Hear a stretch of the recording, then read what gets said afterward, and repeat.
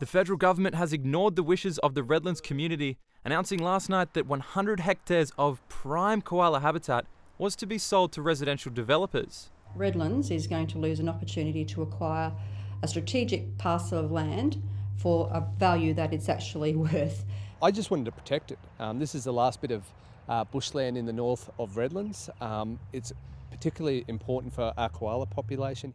The land had initially been intended for educational and community use, but a change in plans could see 400 new homes instead. The Mayor says she's doing everything she can. Today I'll be speaking to councillors to gauge their support to continue to negotiate with the government to try and get a better outcome for Redlands. While most locals have been shocked by the news, the local Labor MP says he feared it was always on the cards.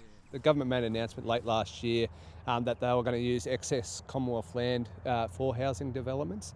Tomorrow, Don Brown will meet State Minister for Infrastructure, Cameron Dick, on site. The two men will be discussing how best to stop developers getting their hands on the land. Tomson Calland, QUT News.